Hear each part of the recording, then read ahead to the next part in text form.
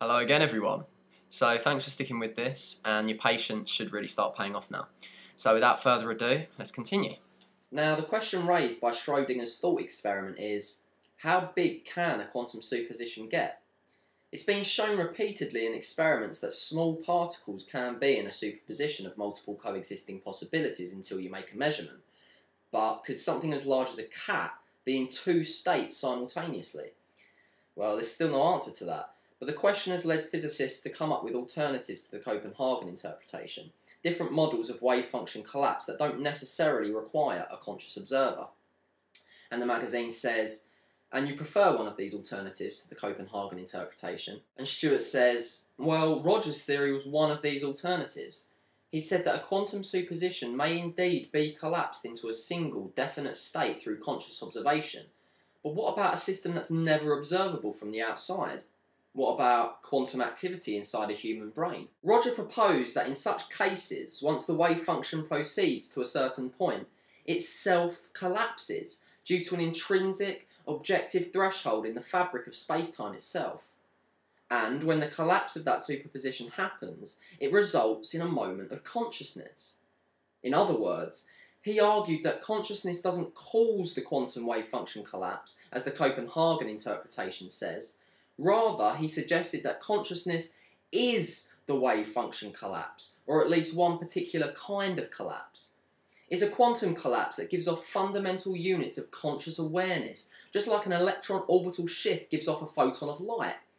And like photons, quanta of consciousness come in a spectrum of different intensities, frequencies, and qualities. And rightfully so, the magazine says, wow.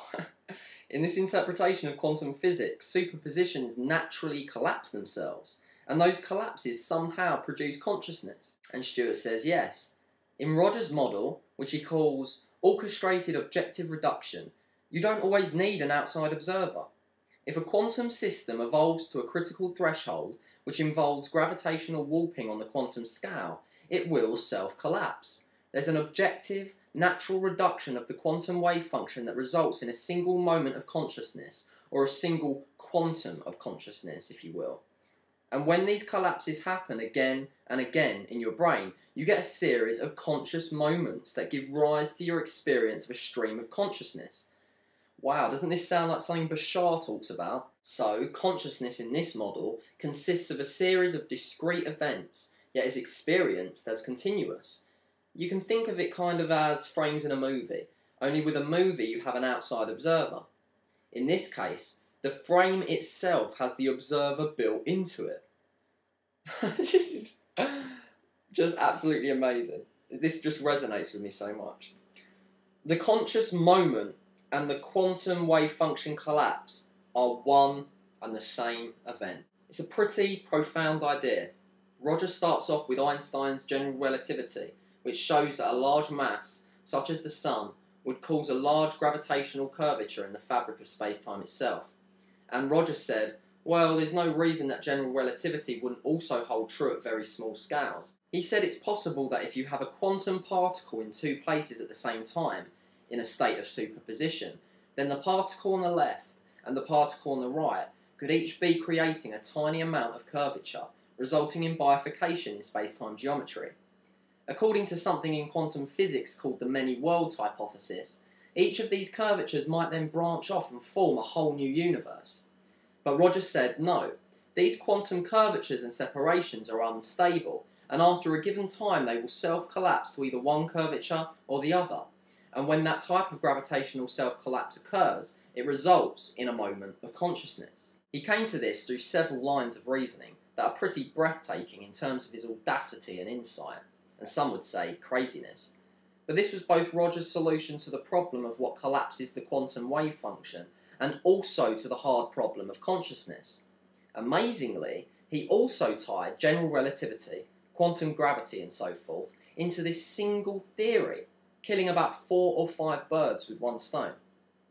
And the magazine says, so according to Penrose, gravitational effects at the quantum level are causing wave functions to collapse automatically, emitting little bursts of consciousness that somehow result in our own continuous, moment-to-moment experience of being conscious, aware, and alive. And Stuart says, yes, that's right. I don't know how familiar you are with the English mathematician and philosopher Alfred North Whitehead, but his thinking was very much along these lines as well. He said that consciousness and matter were inextricably linked, emerging in a sequence that he called occasions of experience.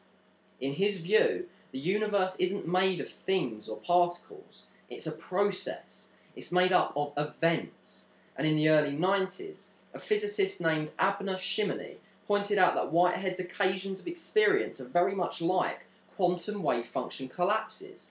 So our view seems pretty consistent with Whitehead's. Whitehead's perspective also helps to explain the hard problem, or why we have conscious experience in the first place. When Roger and I first came out with our theory, we didn't address the hard problem per se, but once the Journal of Consciousness Studies did a special issue devoted to nothing but the hard problem, we took a stab at it. And we basically took a sort of Whiteheadian proto-panpsychist approach. Ordinary panpsychism would say that everything has consciousness. Every atom, every molecule, every this, every that. But that idea just never really made sense to me. So we used a variation on panpsychism that I think does make sense. And this was a proto-panpsychism, saying that at least the precursors for consciousness are fundamental and built into the universe at what's known as the Planck Scale, which is the tiniest, most primordial level of quantum space-time. If you imagine the Planck Scale as basically a complex geometric pattern that is fractal in nature, capable of repeating itself at higher scales and sizes, then embedded in that geometric quantum pattern are the presumably irreducible components of reality, the basic building blocks of existence. Physics says that fundamental properties of matter such as spin, mass and charge are irreducible components of the universe that are somehow embedded in this Planck scale geometry. So Roger and I proposed that maybe the qualia, the primary components of consciousness, of awareness, or at least their precursors, are also fundamental, irreducible, and built into the basic fabric of the universe. This could include Platonic information as well, such as the qualities of goodness, truth, and beauty. After all, why should the precursors to matter be present at that level, but not the precursors to mind? And the magazine says, good question. You're saying it's possible that at least some basic level of consciousness may be as fundamental to the universe as the laws of physics? And Stuart says yes. Whitehead had the idea that these occasions of experience, or discrete moments of conscious awareness, arise like ripples within a wider ocean of proto-conscious experience, and in the model I've developed with Roger, those discrete moments of human consciousness are actually quantum wave function collapses, which occur within the wider universal field of proto-conscious experience that is Planck scale space-time geometry. I wouldn't say the universe is conscious, just like I wouldn't say the universe is entirely yellow or purple or wet or whatever. But under the right conditions, any of these can be true for small regions of the universe. The uncollapsed, still superpositioned precursors of consciousness are somewhat like dreams.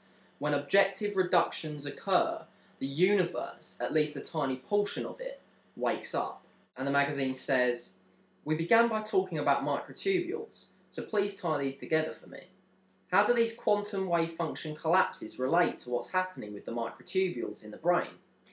And Stuart says, well, if we look at what's happening amongst the microtubules, we know that consciousness in the brain happens about 40 times per second. It's called gamma synchrony, and this comes from something a guy in Germany named Wolfsinger discovered in the 1980s whilst experimenting with highly sensitive EEG machines. Typically with an EEG, you get squiggly lines on the display showing you delta, theta, alpha and beta waves. These indicate electrical impulses in the brain ranging from 0 up to about 30 Hz or waves per second. But Singer discovered a higher, perfectly coherent frequency that came to be known as gamma synchrony, which ranged from 30 to 90 Hz or even higher, though 40 Hz is typical. This perfect electrical synchrony is the best marker we have for a neural correlate of consciousness in the brain.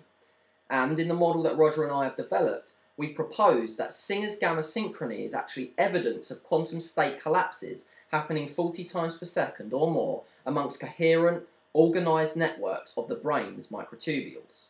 Okay, so part 5 will be up tomorrow, so tune back then.